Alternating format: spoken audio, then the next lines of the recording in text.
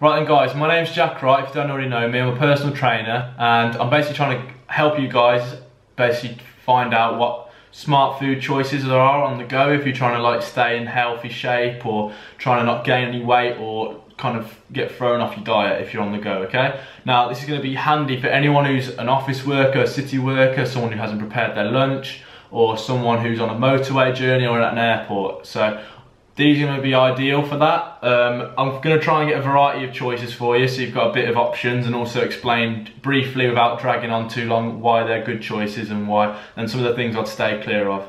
Okay, so I'm going to jump straight in. We've got McDonald's first on the go. So I'm going to start off with saying why I've chosen what I've chosen. So first of all, we got a grilled chili wrap. Okay, grilled chicken chili wrap they're called. They're under the big flavour wraps.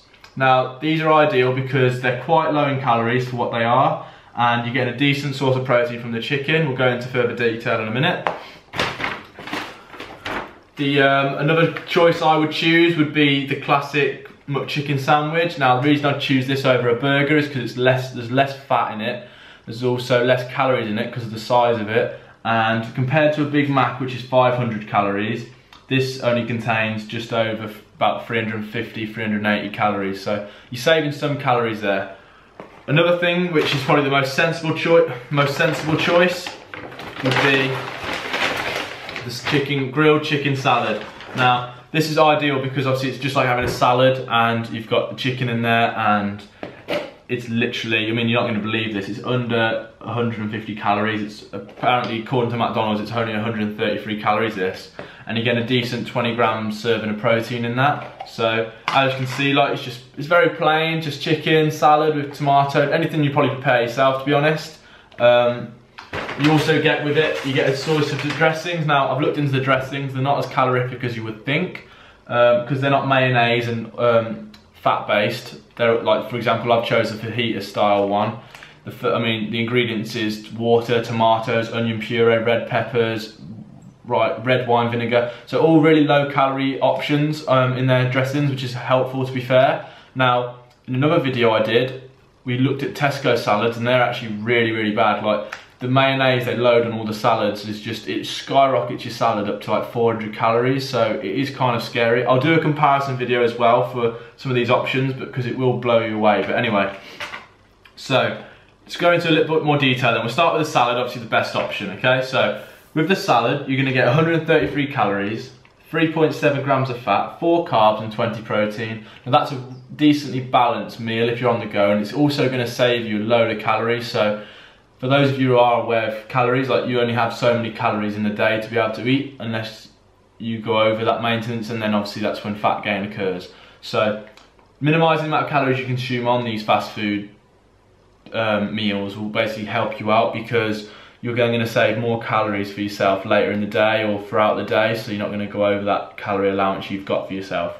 Also, there's 20 grams of protein in there, which is a decent amount per meal, so that is a recommendation. And the reason I've gone for grilled is because you're saving on the fats. Having it grilled rather than the crispy options basically means it hasn't been dunked into a fryer and it's not covered in breadcrumbs, etc., etc., which would basically add more fat and calories to your meal. For example, the chicken and bacon salad goes up to 184, but to be honest, most of these salads, I mean, I'd go for any of these really, but I just tried to choose the best option. You just got to watch out basically for the amount of salt. I mean, the salt shoots up, obviously you've had the bacon, so the crispy chicken and bacon, or the chicken and bacon salads, they're over a gram of salt per meal, which is quite a bit, to be fair. So just be careful on the salt content, but as we're aware, we're at a fast food joint, not going to get perfection, okay? I'm just trying to help get like a solution basically to minimise the fat gain you'll get, okay?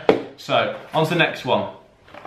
We have the McChicken burger. Now this is a lot smaller option, this is, compared to your old salad. So one thing for sure, it's probably honest opinion, it's probably gonna taste better, this, but the size of it is like smaller than my hand, and like, you're not gonna be very full after this, so you are gonna be probably hungry, and like, I would recommend probably throwing in a fruit bag or something alongside it, just to try and fill you up a bit more. But for satiety, the salad's the best option. If you want a bit of taste without going over your calories, this is probably a sensible option along with the wraps. But again, we've chosen this because any of the other options really are going to just be blow your calories out of proportion, and this seems to be the most sensible option I could find on their menu. I'll keep looking over here because that's their the calories they've got on their salad thing, the menu. So yeah, the big flavour wraps. Now I've never tried these before, but this it's basically like having a wrap, obviously. Like, and what you've got in here, let's have a look.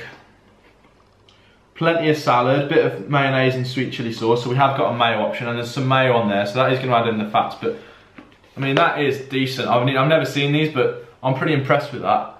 It's loaded with chicken and salad, and it's a decent length, that is. A bit of decent length, well.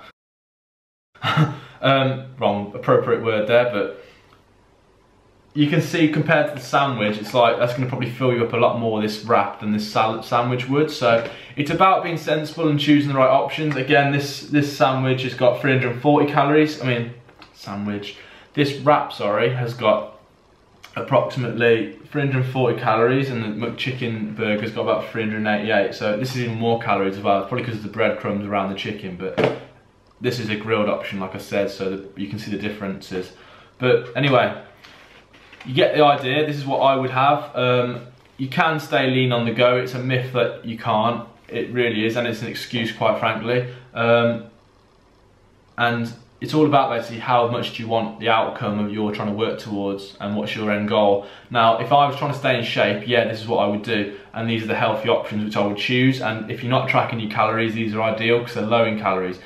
If you are tracking your calories and you're doing something what I teach, which is flexible dieting, you've got a bit more play and you've got a bit more room to move. But again, you've got to ask yourself, you're going to have a lot of calories from this place potentially, and you've got to minimise that really, because otherwise you're going to be starving throughout the day from a weight loss program, which is not going to be ideal. It's like your number one enemy on a weight loss program or a cutting diet, or whatever you want to call it, is hunger.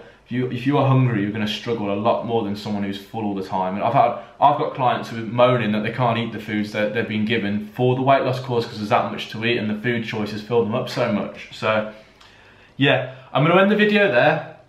I hope you found that useful. It's just about being sensible at the end of the day, and obviously not have it. If you have the fries, you're going to add in 300 calories of just fat basically, because that's all they are, saturated, just covered in fat, and potatoes are fatty basically. So you're not going to do yourself any justice, and just going to throw yourself off your diet, whereas this is more of a balanced approach, so you get best of both in a way. And if you're going to have a drink, have a diet soda or a water, make sure it's a 0 calories thing, so you just don't add any excess calories that you don't need, okay? So if I was someone who wanted a balanced life, balanced diet, and was going to Mackey's and staying lean, I'd probably choose the big flavour wrap or the salad. And if I like Coke, I'm not a massive fan of it, but if I did, I'd probably choose a 0 calorie Coke or a 0 calorie diet Pepsi or whatever. So that's then not going to add any calories. Now, this is quite controversial. You're not probably going to hear many trainers admit this or say this, but I'm trying to be honest with you and trying to help you out as well. I'm being real. So this is me teaching you how to stay on a diet, lose weight, and still have a life. Hope you've enjoyed that. And if you want to see more, make sure you come over to my Facebook page. I'll be sharing loads more, and also check out my YouTube channel. Both are at Wright Fitness.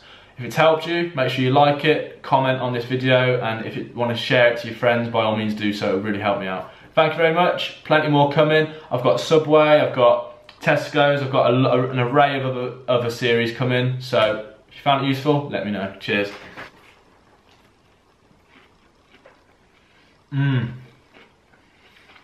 I'd recommend the wrap. It's nice, that is. Hope you enjoyed it.